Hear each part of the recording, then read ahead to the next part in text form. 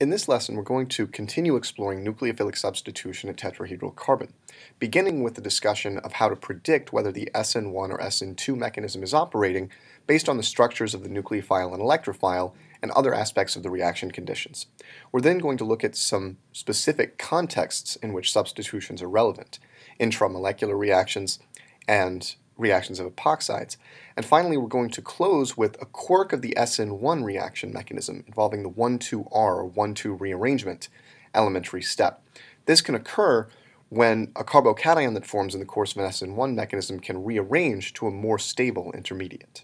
Let's begin with the discussion of how to predict the mechanism of a nucleophilic substitution reaction. The essential question here is whether the reaction is concerted, involving an SN2 type mechanism, or the reaction takes place in a stepwise fashion via SN1. Given the structures of the nucleophile and electrophile in a particular reaction and some other aspects of the reaction conditions, we can predict whether SN2 or SN1 will occur with relative ease. In fact, we've already seen the two key factors that govern whether SN1 or SN2 will occur: carbocation stability, which tends to favor the SN1 mechanism, and steric hindrance, which tends to discourage SN2. The SN1 reaction occurs only when a stable carbocation intermediate is involved. Previously, we discussed how, via an inductive effect, the number of alkyl groups linked to a carbocation, or the substitution pattern, determines the stability.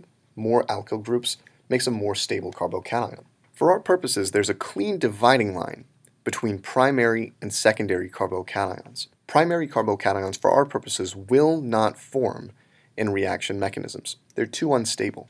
And the same is true of methyl carbocations, which lack substituents completely. The one exception to this idea, which isn't really an exception at all, are cations characterized by resonance stabilization, that is, delocalization of the positive charge over multiple atoms. These cations can and often do form in SN1 reactions, and the tertiary and secondary carbocations are of course fair game in SN1 reactions as well.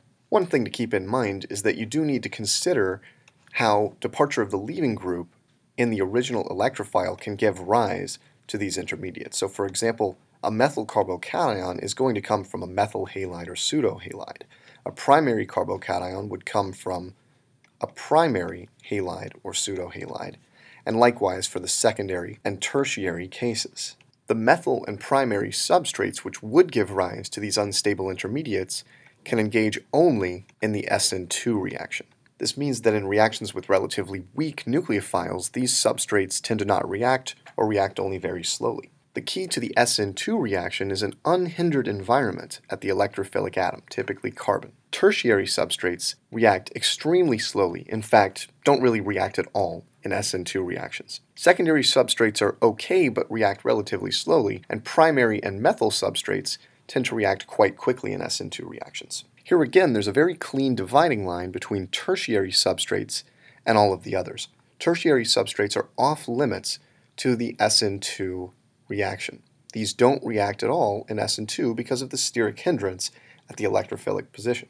Another situation that's worth mentioning is that certain types of primary substrates are also unreactive in SN2 reactions if the carbon adjacent to the carbon bearing the leaving group is a tertiary carbon itself. This is referred to as a neopentyl situation, since the 5 carbons implied here, here, and here, form what's called a neopentyl group. The 3 carbons linked to this beta position form a kind of shield that prevents the electrophilic carbon from reacting, and so here again, the neopentyl halides or pseudohalides do not react in SN2 either.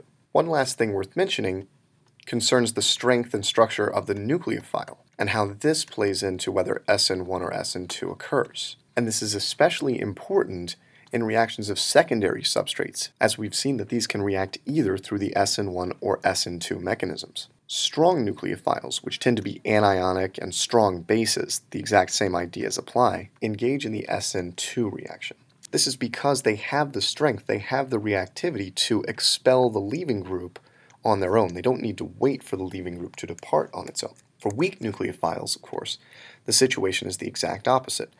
A weak nucleophile doesn't have the Lewis basicity, or the Lewis basic strength, to push off a leaving group, even those that we would consider a good leaving group. For this reason, they have to wait until the leaving group has departed. In other words, they engage in substitution through a stepwise process, SN1.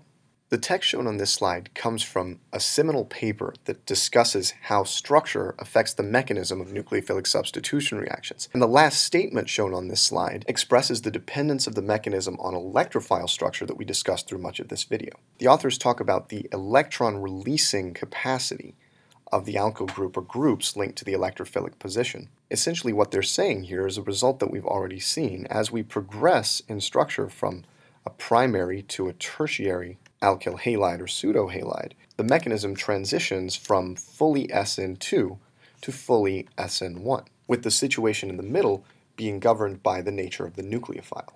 Although the language is a little bit old-fashioned, I would encourage you, if you'd like to learn more about the dependence of substitution on structure, to check out this paper.